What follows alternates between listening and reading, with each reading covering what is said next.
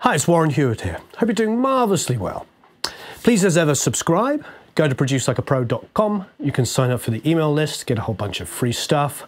My drum samples, drum sessions to edit, sessions to mix, all kinds of fun stuff.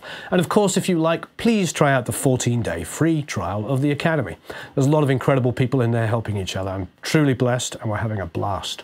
Plus, we get a new session every month to download and mix, and I do a critique. Okay, so my very good friend, Ben Wysocki, is the drummer of the Fray, and he was in town this week to record. And I was recording a song by an artist called Jessica Roadcap. Jessica is a wonderful artist from Nashville, an amazing singer-songwriter, and she just won the Blackbird Academy of Arts in Arkansas. She just won their songwriting competition. So we got to record a song over the weekend. It was a lot of fun. So what I wanted to show you here was we're going to take Ben's drums and we're going to look at the relationship between, you know, the samples, the small drum kit that's recorded here. There's some fun stuff like the snare we've used on other songs with Ben. You can learn a little bit more about that in a second. But one of the things that's important to me is I get asked a lot about parallel drum compression. I do like to use it from time to time, but in this instance, I didn't do it on the whole bus, I just did it on a certain element of the drum kit. So let's check that out. Great, so Ben came by here to Spitfire. He played the kit in there. The snare drum I have in there is a Ludwig Supraphonic. And I used that snare drum on How to Save a Life. That's the snare drum we used on the single. It's also the snare drum that's on pretty much every song, I think, except for one, possibly two, on the second Fray record. So it's like an old friend. He picked it up and looked at it and had a laugh when he saw it. We use it all the time. It's on a lot of the last Aerosmith record. The reason why I mention it is because it's probably the most used snare drum of all time, the Ludwig Supraphonic. It's on more records than I can care to think of. So many records from the 60s and the 70s. It's a wonderful snare drum. You can get them used on eBay pretty inexpensively, and Ludwig still make them. So highly recommend it. I'm not sponsored by Ludwig, I just really like the snare. Plus, you know, we have the 64 Ludwig in there. We have a combination of Paiste and Zildjian cymbals. They're all mixed and matched. They're not really any particular one you know, style. They're just what sounds good in the room. The drum setup is really, really simple. We have a pair of 340 Lewiks on overheads. We have a Lewitt kick drum mic. We have a Lewitt 140 on the hi-hat. We do have C12As on toms, which is incredibly expensive, but they just happen to sound really, really good. And we have 57s top and bottom on the snare. It's a very, very simple drum setup. It goes through the Cadac with no EQ on it, just gives us fat tones. So let's listen to the actual drum sound as it is. So this is the live drums, obviously with some compression and EQ on it.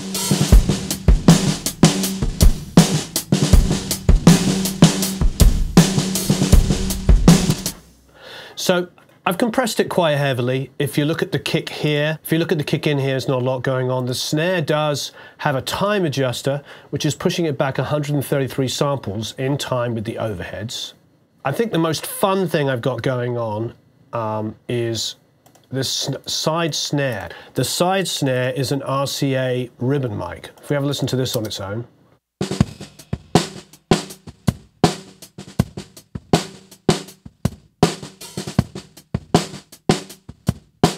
Okay, so what I did that was interesting on this, if I take the compressor off for a second, you'll hear something. Here's without the compressor on. It's basically the kick as loud as the snare drum. Put the compressor on.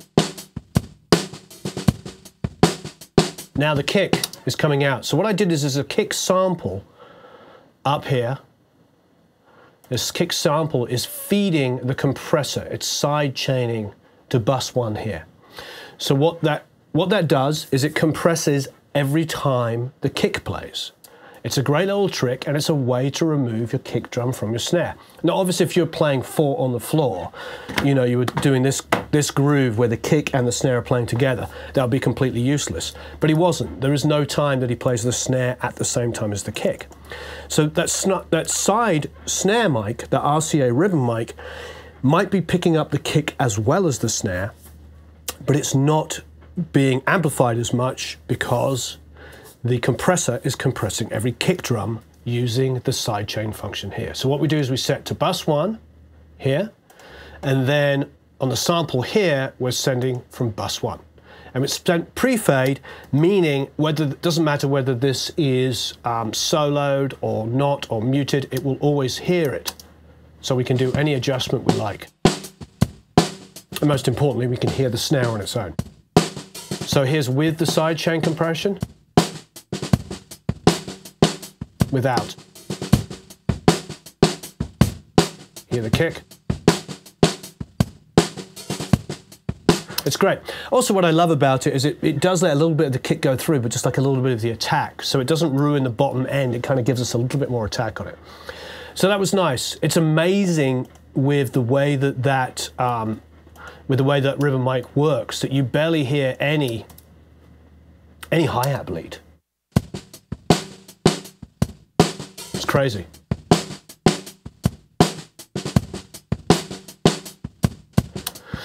Great, so I had some fun with it. So if we go back to the drums, the standard drum sound. All in all, pretty good drum sound. The other fun things we're doing is there's a parallel compressed snare bottom. So I've got this parallel compressor going on here. And what this parallel compressor is going on here, if you see the compression, it's pretty aggressive.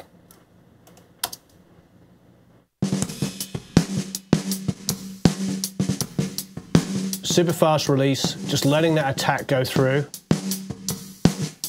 So we've got a snare top, snare bottom, and then of course our side snare. So those three, you can do this, you could set up a separate auxiliary, or you can mult your tracks. And what I've done there is I've multed my tracks to do this. So I've got duplications of my snare top, snare bottom, and side snare, which is the RCA mic. So those three are going to my parallel compressor. Take the compression off.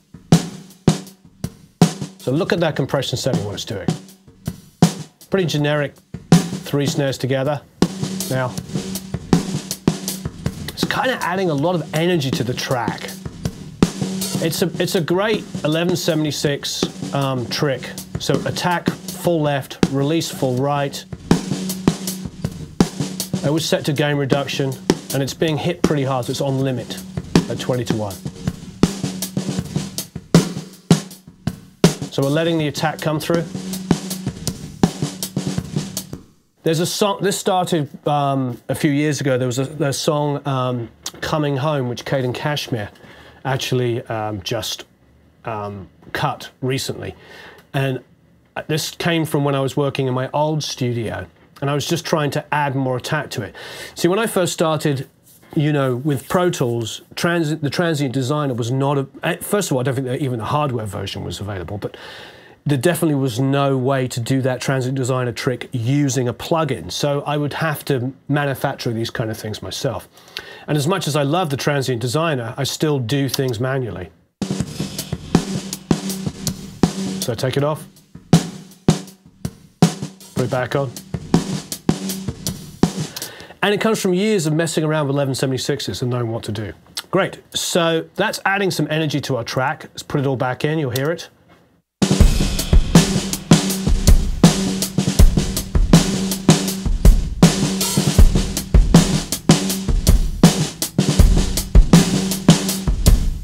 Great. Next up, we have 3 kick samples and 3 snare samples from Addictive. And this is what we get.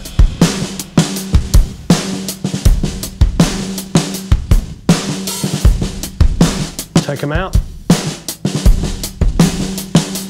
So basically, what I've got the generic samples I use there, but you can, the great thing about Addictive or any of those softwares, whether it be Stephen Slate's or Easy Drummers, you can actually tune the snares. And I think it's important to tune the kick and the snares, particularly the snare, to the snare of the track.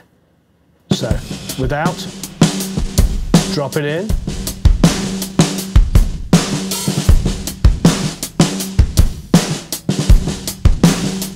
Take it out.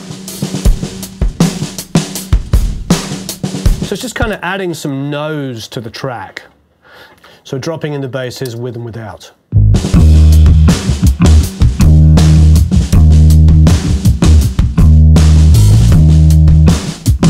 Out.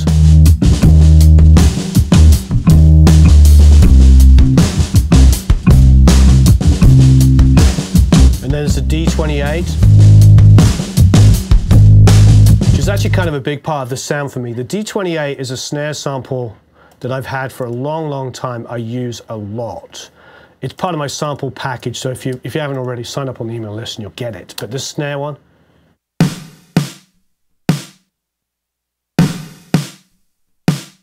so there you can see, how those few little elements are really helping the drum sound.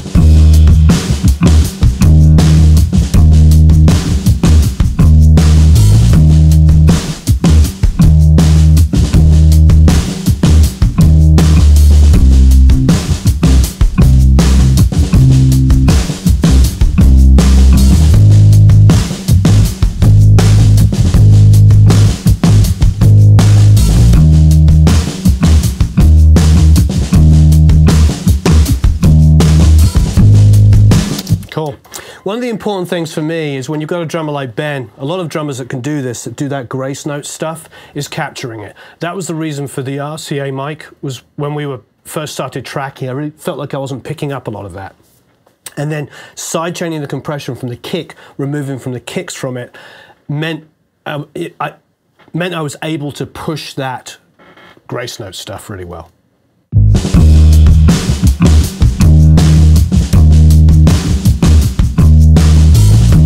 For me, when you're using a small drum room like we have, it's all about just sort of getting the best for each of it. I could take those samples and push them louder, I could add some reverb to them. Remember, the Andy Wallace trick is to take the snare sample only and use that to trigger the reverb, so there's no bleed of hi-hat and stuff into it. So we are, with the D28, using a little bit of the verb is being triggered a lot from that. Without.